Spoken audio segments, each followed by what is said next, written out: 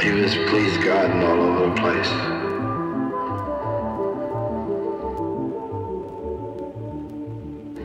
So I told him he could have a half hour to pray to God. And if God could come down and change the circumstances, he'd have that time. God never showed up.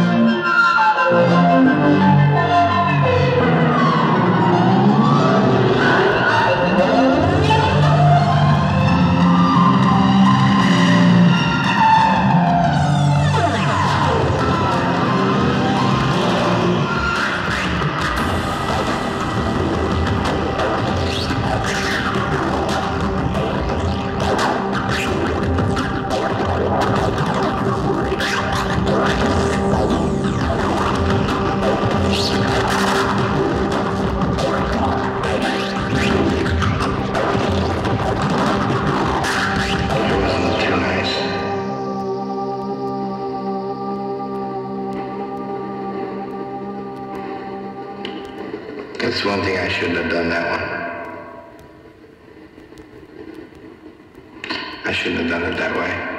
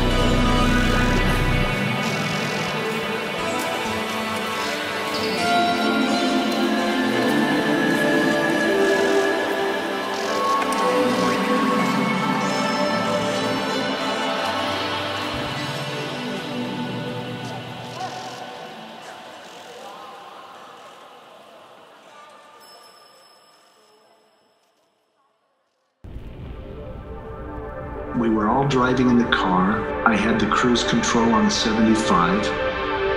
As fast as I could legally go, up the interstate. I was traveling through southern Utah. And I lost control of the car. Maybe the most difficult part of the story is I believe I may have just dozed off at the wheel. Just nodded off just for a second. But in doing so, I swerved to the right. I overcorrected to the left. And the car began to roll, not off the street, but down the street on the concrete at such a high speed. And it was a horrific automobile accident. I blacked out for most of that.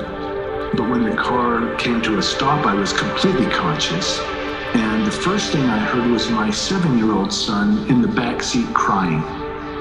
And it was that cry a father recognizes as, oh, he's okay, I've got to get to my son.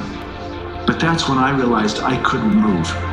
I was pinned either to the floorboard or the seat. I couldn't. There was the rancid smell of gasoline, the broken glass everywhere. Both of my legs had been crushed. The left leg was eventually amputated above the knee. My lungs were collapsing. My right arm had almost been torn off, and then the seatbelt had cut through and ruptured all my insides. Emotionally, all I knew is my boy's crying, I've got to get to my son. But that's when I realized that no one else was crying. And that's when I knew that Tamara, my wife, was gone. And my youngest son, Griffin, who was only a toddler, he was killed as well. Both of them were killed instantly in the accident. And I was aware of that. I knew that in that moment. I mean, I was driving the car. There aren't words for the guilt. I was, can I not get back those 3 seconds? What just happened? But it was in that darkness that suddenly light came.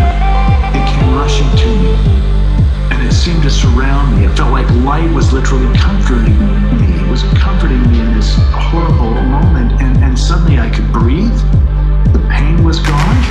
It felt like I was rising above the accident, literally going above it. And I was literally wondering, how can I be okay? I was thinking, I can breathe. I don't hurt. How can I be okay? And in this light, Tamara, my wife, appeared. She was there with me. When I say appeared, like it felt so tangible, so physical. She was with me. And she was emphatic that I go back. She kept saying, Jeff, you've got to go back. You've got to go back. You can't come. And we had this incredible conversation. And I made this decision to come back. And in doing so, I found myself moving about a hospital, kind of wandering about a hospital. Now, I have no concept of time in this bubble of light, but what I later found out happened is that people arrived at the scene. It was an absolute mess. A doctor actually stopped. They had to extricate me from the car, and then I found myself moving about this hospital. Busy level 1 trauma center. I was encountering the doctors, the nurses, the patients, the families of the patients. I was able to see, and they didn't seem aware of me, but I could see everybody else. And yet I was seeing them in such a profound way. I knew them. I knew everything about them. I knew their love, their hate, their joy, their peace, their motivations. The word I use now is I was experiencing a oneness, an absolute connection, and it was infused with love. It didn't matter who they were or what they had done or what they hadn't done. I knew them, and I loved them. And then I finally came upon a body or a man lying on the gurney that I didn't feel anything from, which I thought was weird given this profound situation and encounter. And I stepped closer to look, and that's when I realized, oh my gosh, that's me. But it was not me. I was having this profound connected experience, but that was my body. And it was an absolute wreck. And I knew I had to get back in it. And it was as easy as a thought. I didn't have to figure out, well, how do I get back in? It was like, no, I've got to go back in. And in the intention, boom, I was back in the body, but then back to the guilt, the grief, the physical injuries, the trauma, all of it. I mean, the regret, the weight. It was a very difficult thing. But I was finally able to sleep on my side, and I remember falling into a deep sleep. And even being conscious of, wow, I'm sleeping. I'm peacefully sleeping. But as I did, that same light, that light I felt at the scene of the accident that came in, it came again. The light came and surrounded me, and I felt like I was rising above the hospital bed. And as I did, I felt so joyful. The pain was gone again. The grief was gone again. I mean, I had struggled so vividly with all of that. And yet this time, you know, the light surrounding me, it lifted me up, and it seemed to like dissipate. It seemed to just disappear. And I was in the most incredibly beautiful place. I mean, I was in the most beautiful place. And people say heaven, or the spirit world, or the other side. I mean, the only word I can use that comes close is I was home. I mean, I was home. I felt so welcome, so familiar, so comforted, and I actually began to run. I mean, I wasn't running. I don't run in this realm with one leg and one that barely works, but in that realm I was running. I could feel the energy of the ground under my feet, and intelligence like in every cell charging through my calves and thighs. I was gleefully running, thinking, I'm home, and the pain was gone, and as I had that thought, I realized, oh, I'm not here to stay. I knew it was a visit. This intense presence was coming up behind me. This overwhelming, cosmic, wise, powerful. I was told there are no mistakes. You know, your life is perfect. And I would say, well, that was wrong. I knew it was wrong. I did it anyway. And this beautiful being communicated, those are your judgments of it, not ours. We loved you. You're as precious and perfect and divine to us as the child you hold. We love you. I mean, it was this overwhelming, unconditional outpouring of love, and it was very personal to me. But I knew if that was true of me, that was true of all of us. Everything was love. Everything was light. And in all that love and light and beauty and peace, I was able to kiss my little boy and give him back.